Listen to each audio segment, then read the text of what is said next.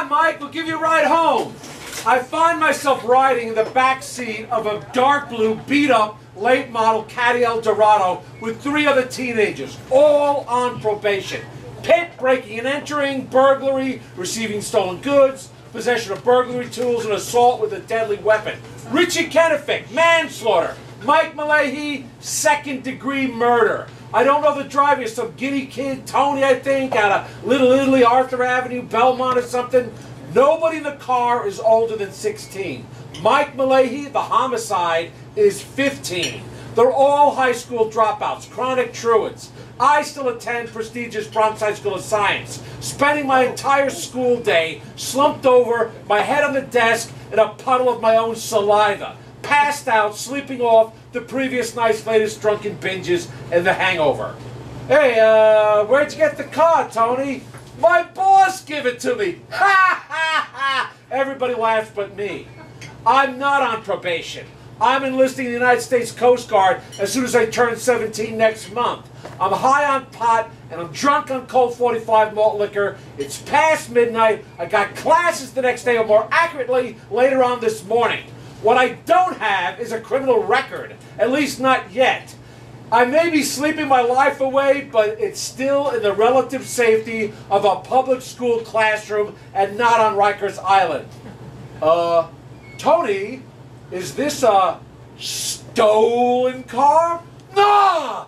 My boss gave it to me! Ha ha ha! Everybody laughs but me. Nah. I got the pink slips on and everything. The registration's in the glove compartment. Tony is maybe 16. He can't drive a vehicle legally within the 5 boroughs of New York City. Not without a licensed driver over the age of 18 as chaperone. So I don't think it matters that he has all the necessary insurance forms in the glove compartment.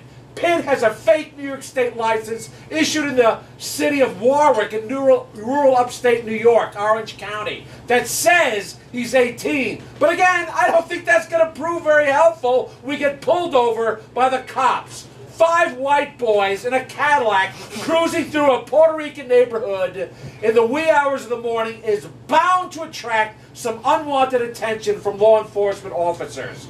It's 1974. Under the New York State Penal Code, getting arrested while riding in a stolen vehicle carries the same criminal penalties as if you were the actual offender who hotwired the car.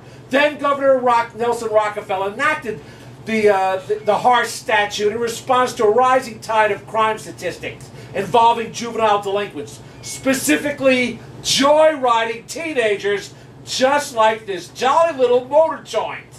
I'm not enjoying this midnight excursion, not one little bit. Suddenly, I wish I had taken the D train instead and simply taken my chance with all the muggers, street gangs, and heroin addicts riding the subway at that hour.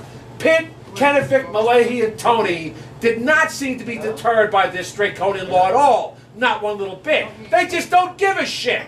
Yeah, man, check out the papers in the glove compartment. They're right underneath the 45 automatic. Careful, it's loaded. Ha ha ha. Everybody's laughing but me. Hardy fucking har, assholes. I'm riding around town in a stolen car with 3 known teen felons with outstanding warrants, some Junior Genovese crime family wannabe with a fully loaded semi-automatic handgun in the glove compartment, and these mooks start passing around an open quart bottle of Gallo Thunderbird. No use driving if you ain't drunk, I guess. There was no reason doing that. So much for my application to Columbia College. I'll be matriculated at the DeVry Institute next fall. I gotta bail right now.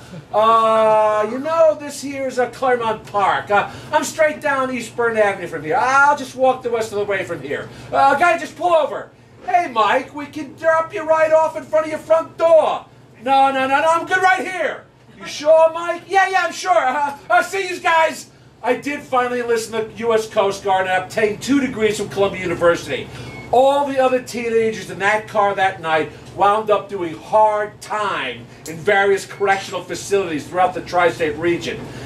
Eventually, I did acquire a rap sheet myself, assaulting a police officer with a deadly weapon. But as they say, that is another story for another time.